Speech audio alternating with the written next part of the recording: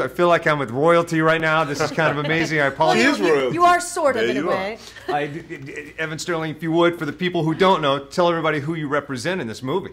I play Queen Aduna, Anna and Elsa's mother. Right, and I'm Lieutenant Destin Matthias, who was a soldier in the grandfather's army of Elsa and Anna. So you two have a tremendous body of work, but is there a little bit of trepidation going into this, knowing that there's a lot of pressure? A lot of eyes are going to be on this. Yeah. Yes, there was this nervous excitement, but at the same time, I feel like I've been prepping for this my whole life because I've been singing Disney songs as far back as I can remember. Sure. So I felt ready. I felt really, really ready. It felt right. It still hasn't really hit me, though.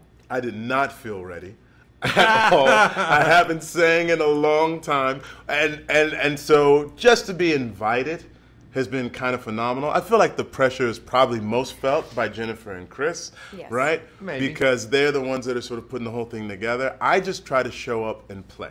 Like, that's my thing. If I'm having fun, then hopefully that will be felt when people see the final performance. How cool is it as actors when you do a role, like no matter how many you've done, you're probably looking at lighting and did I hit my mark or which take do they use? But in a process like this, you get to go in and there's a part of you that can discover it like the rest of us. Absolutely. Yeah. I mean, I didn't get to read a script. I was shown storyboards and I could read my scenes and look at the artwork. But really, seeing the story for the first time, watching the film, was incredible.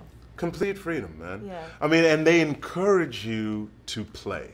Like, there's what's on the script, and then like, okay, if you want to make it your own in some kind of way, or what would you think you'd say after this? And they just start improving lines, and you improv back at them. And there's so much fun because you're only reading with Chris and Jen, right? Like the director and the writer.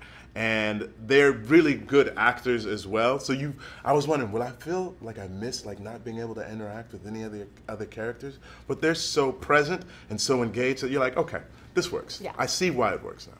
And do you have a favorite moment? In the film? Yeah. Well, or in life, if there's something you want to draw on it, anything. I love, just Olaf cracks me up awesome. so much because he's like becoming conscious. Yeah. Conscious and growing up and becoming philosophical and questioning things, doubt. And like it's just hilarious. He's to a me. sentient snowman. Yeah, exactly. It's really funny to watch. I love Jonathan's duet with himself. I think it's absolutely brilliant. He's singing as himself and singing as his reindeer. I've never seen anything that's made me delight even more. What's weird is so musical and beautiful and silly all at the same time. Absolutely. That moment. Yeah, that's the Disney way. I mean, you will come out a changed person, like you were saying, feeling empowered and like you want to make the world a better place, but you also have laughed and you were silly and I mean, it's just got all of it. They don't make medicine movies. They make movies with messages, but they also make movies that move you to laughter and to tears. Well, this movie makes the world a better place. Thanks for hanging out. Thank you. Thanks a lot, Mark.